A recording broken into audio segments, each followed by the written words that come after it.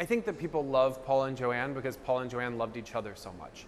I think when you think about classic Hollywood and then Hollywood through to today, you know, to have a relationship of two major celebrities that lasts 5 decades and is as intense as theirs was is really rare.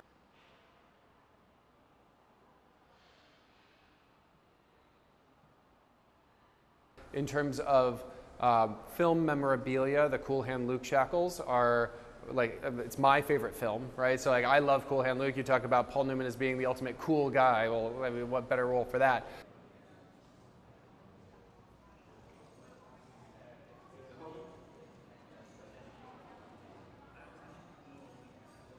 So yeah, these are Paul Newmans, right? So like, when you think about it, you can't get a better Paul Newman than one that Paul Newman actually had.